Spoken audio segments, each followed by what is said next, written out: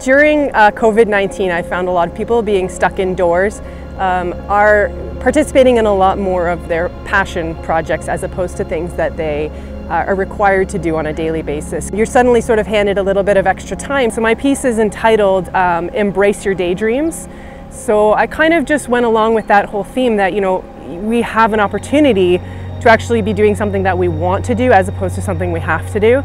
So this is sort of the time that we have a little bit of extra time to really embrace some things that we're passionate about and we really want to get into. I wanted to combine kind of an organic feeling with the lettering with kind of the geometric fractures of the colors of the actual environment. I've got blue for the sky, yellows for the middle with the sunflowers, and green obviously for the foliage. You are giving back to the community by bringing local artists in as opposed to kind of bringing people in that don't live and work and, you know, participate in the economy of this actual local area. So it is nice, I think, for artists to be involved.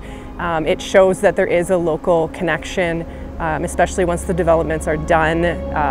When you see it throughout, it's a bit of a reminder that there, you know, this are people, are families living here, there are people working here. It is not just development, it is a home.